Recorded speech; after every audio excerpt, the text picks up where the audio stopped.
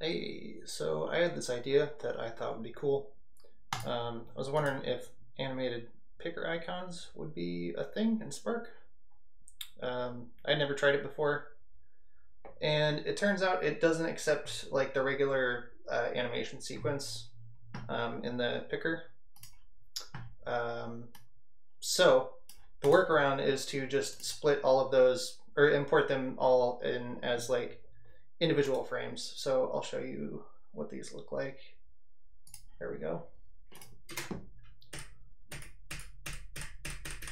So you can make this kind of stuff in like After Effects or like Cinema 4D, or probably even find something on the web. Yeah, so standard frame animation. And the way that we're going to trick Spark into animating it, since we can't use the regular like frame sequence animation, is to just reconfigure the picker like every single time a frame happens.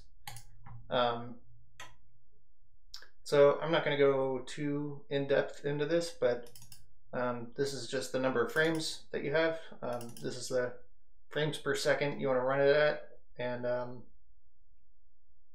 yeah, this example is a little bit simplified just because it's only using one texture. But I think you would probably want to build it out a little bit more so that each of these would be unique. I